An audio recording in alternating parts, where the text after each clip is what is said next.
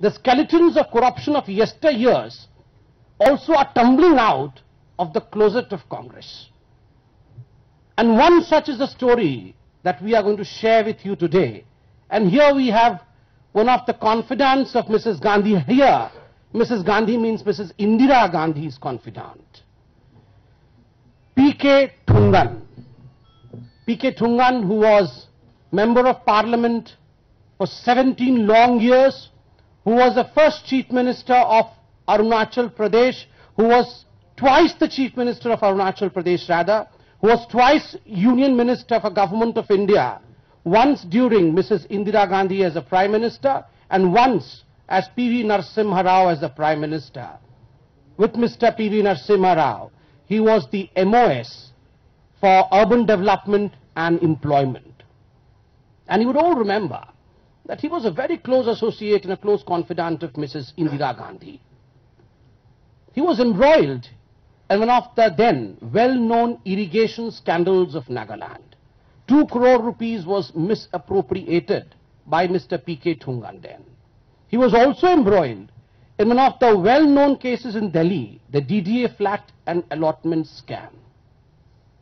And the reason as to why we discuss him today is only recently, about a day ago, he has been convicted by the CBI and he has been sent to judicial custody. Only sentencing is remaining, and I believe the sentencing would take place on 27th of this month. The age of Indira Gandhi is over, but still the corruption cases of that age is existing. This is called as fossil corruption, fossilized corruption. The corruption which does not die, the corruption which lives forever during the reign of the Congress. And look at the shamelessness of the Congress, that the Congress is trying to gain a high moral ground as far as corruption is concerned. Today, if the Congress needs to do something, then the Congress needs to introspect. Congress, which is responsible for some of the biggest scams of the country, Congress, which is responsible for fossilized corruption as well, dare not stall the Parliament and question the party which is meant for development of this country. Since Mr. P.K. Thungon was a prominent Congress leader from Northeast and who was the Chief Minister for 2 terms and 2 terms as Union Ministers, Congress should not disown him.